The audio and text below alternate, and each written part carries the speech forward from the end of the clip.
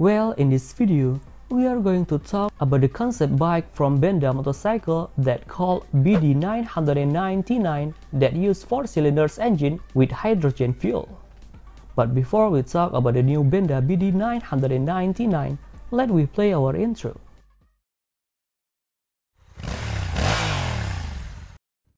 To support green energy, many motorcycle manufacturers are starting to transition from the gasoline to electric motorbikes.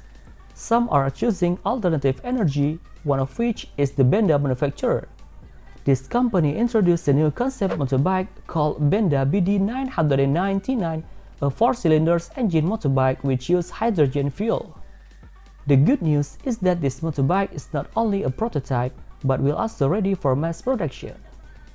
The appearance of this motorbike has the concept of a neoclassic bike combined with modern technology such as all LED lights, upside-down front suspension, slipper clutch assistance, cruise control, and what is interesting is that this motorbike powered with a 4-cylinders engine configuration that provide output power the same as the Superbike's engine.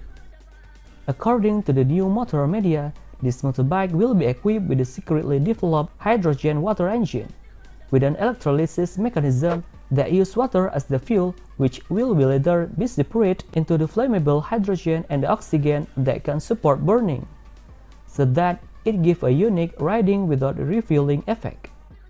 Surprisingly, according to the new motor media, this new Benda BD999 will be released this year. Will this rumor come true? Let's wait.